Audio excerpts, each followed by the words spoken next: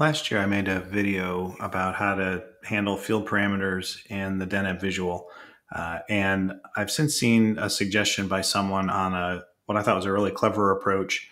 And I wanted to share that here. And it also got me thinking about this some more and helped someone recently in this area too, when you have multiple fields selected in a field parameter with the Deneb visual. So I wanted to show an updated approach from what I showed in this video previously.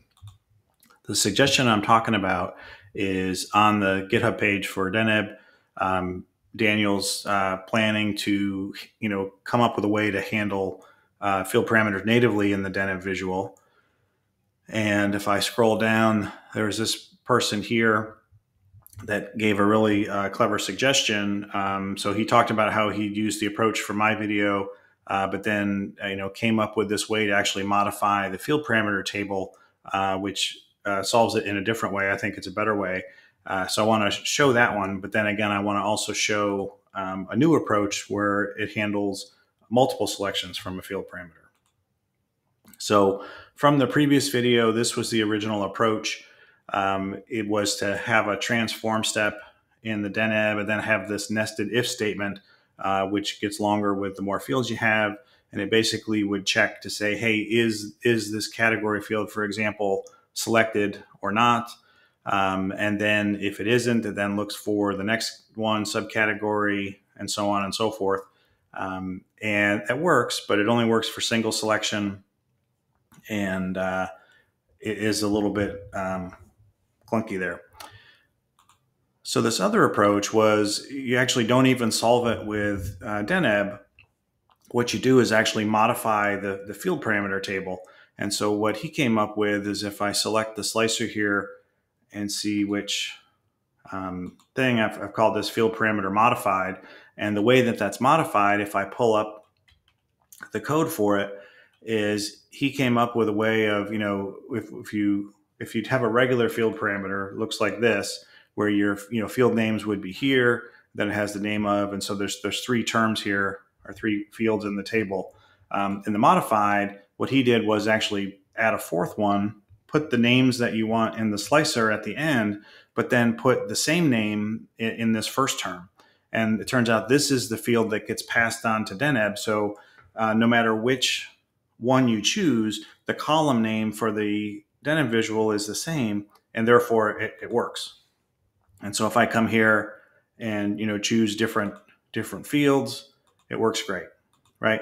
So that's a great approach. If you have single select field parameters, definitely would recommend this approach over the previous way with nested ifs. Either could work.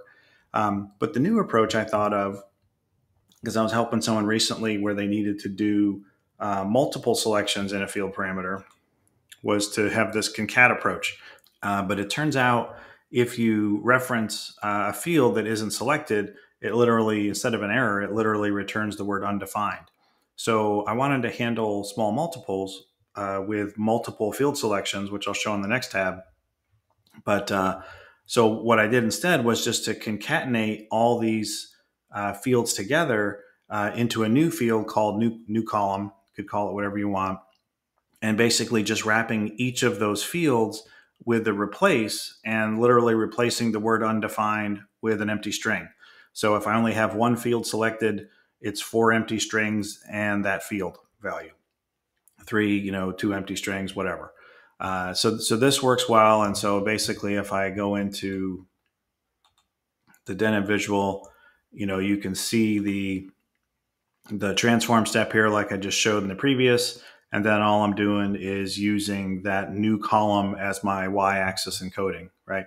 And it works well, and we can see that over in the data 0 view. I think the concatenation of the values in those fields.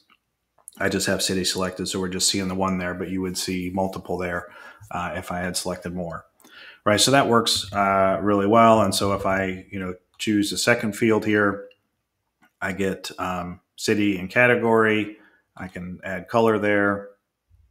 And depending on which field, they don't all have color. So that's why you don't see all of them there. So if I put product name, for example, you would see all of that put together. and you can specify the order you want them to show up. It won't work in the order you select them. It'll always put them in the order you define here, but you have some flexibility there. All right. So then the other thing I mentioned was I wanted this to work for small multiples and what as well.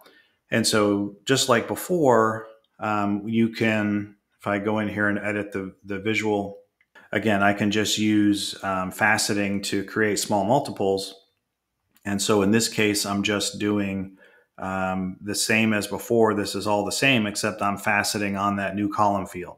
So that concatenation of all of the fields shows up as this, and I use that. And so as I make 1, 2, 3 selections, they get concatenated here with spaces. You can put whatever you want between them and effectively get a small multiple step.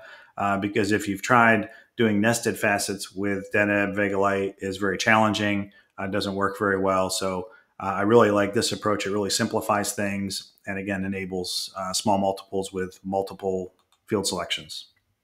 Okay, so if I go back to the report, the behavior that this person I was helping wanted to avoid having performance issues with the visual. As you're seeing here, when I have all these things selected, when you do that, you basically get the cross join of all the fields selected. And so that can be a very high number of combinations. We can see here if I select multiple fields here, I've got city and category. It works well. If I were to deselect this, I would get literally, I think, tens of thousands of potential combinations here, and the visual would really struggle to render. So we want to put some protections on that, which is what this person wanted to do. Recently I made a video about using calculation groups to give default slicer behavior. You can also use it for this none selected thing I'll show you, or just in general put some controls on how many combinations are being fed into your visual in this kind of situation. So if I go over to the modeling tab, model view, and then I look at the calculation groups, I've made 3 calculation items. One is really no selection, just run the selected measure, so we won't use that. But one for the non-selected behavior, I can do an expression like this where I just say, hey, is there any selection made? Is the field parameter table have any selections on it? And if there are, then go ahead and run the selected measure, otherwise return blank. And then to protect the visual, and you could combine these if you wanted to, here's another example where I could say, hey, I want to keep the number of selections to reduce the number of combinations being fed into the visual to less than 4. So I could count the number of fields selected, check if it's less than 4, and if so, evaluate the measure, otherwise return blank. So the behavior we get is if I put the calculation group as a filter on the visual. And so if I do this one, is it filtered? Then it checks, are there selections made? But if I come here and clear the slicer, instead of my visual getting tens of thousands of combinations of fields and, big DAX query going off and my visual really struggling to render, I get a none selected behavior, right? And you could add some text so your consumers know why they're not seeing anything. And then I have some text here for the other scenario, or if I select this again and then choose the less than 4 field parameters, then, and again, this is the kind of thing you'd want to lock it and probably hide it so your users can't change that.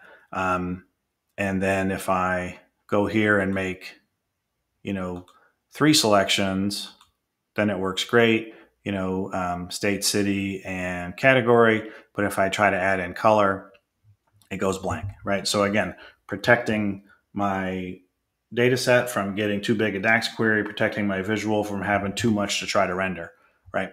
So hopefully this revisit of doing field parameters in Deneb and this kind of thing using calculation groups to protect your visuals, protect your capacity, gives you some more tools in your toolbox to help you when you're building reports. Thanks.